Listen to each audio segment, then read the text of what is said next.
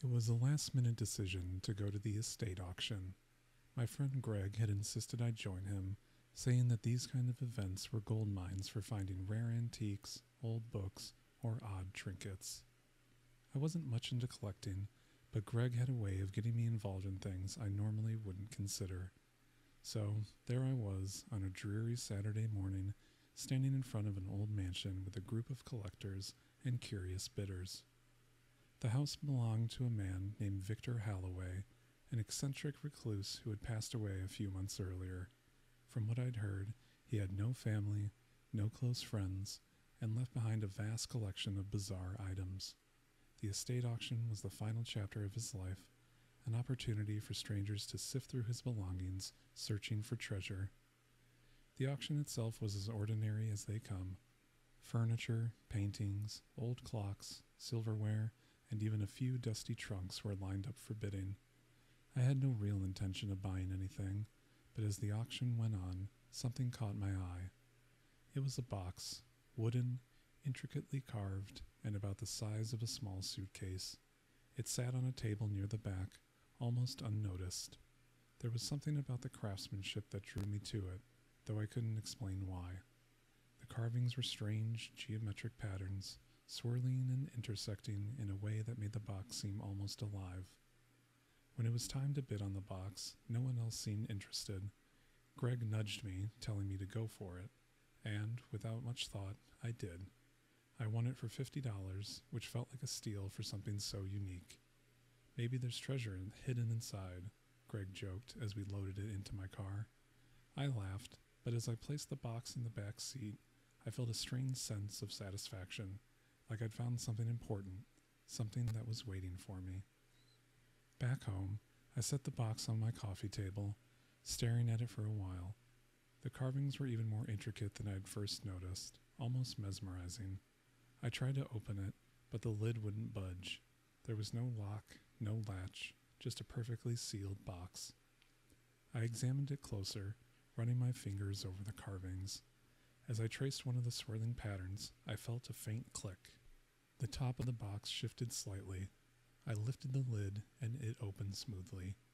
Inside, there was no treasure, no gold coins or hidden jewels. Instead, there was a single envelope, yellowed with age, and a small, tarnished key. The envelope was addressed simply as, "To the owner." Curiosity got the best of me. I opened the envelope, expecting to find some kind of explanation.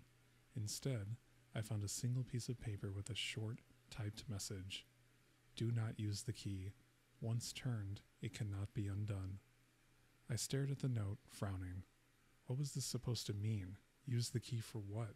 There were no locks in the box, no compartments or secret drawers, just the key, sitting innocuously at the bottom of the box. Greg called later that night to ask about the box, and when I told him about the note, he laughed it off. "It's probably some kind of joke," he said, "a gimmick to make the box more interesting. You should try using the key." I was skeptical, but after we hung up, I found myself holding the key, turning it over in my hands. It was small and unremarkable, the kind of key you'd expect to find in an old lockbox or a jewelry chest. The more I looked at it, the more I wanted to know what it unlocked. The next few days, I couldn't stop thinking about the key. I searched the box over and over, trying to find some hidden lock or mechanism, but there was nothing. Still, the warning in the notes stuck with me. One night, after a very restless evening, I gave in. I picked up the key and studied it again. The message seemed like nonsense, and I was tired of the mystery. Maybe the key had nothing to do with the box at all. Maybe it unlocked something else entirely. After all, old houses like the Holloway Mansion often had secret compartments or hidden rooms. I had nothing to lose, so I decided to see if the key fit any of the locks in my own house. It was on the third try that the key found its place. I was surprised when it slid easily into the lock on the door to the basement. The door had always been stiff, the kind you had to shove open with your shoulder, but now it moved smoothly as I turned the key. I hesitated, remembering the note's warning, but curiosity is a powerful thing, and I'd come too far to stop now. With a deep breath, I turned the key. The lock clicked. I pushed open the door and descended down the stairs, the air growing cooler as I went. My basement was unfinished, concrete floors, exposed beams, the usual clutter of old boxes and forgotten things. But tonight it felt different.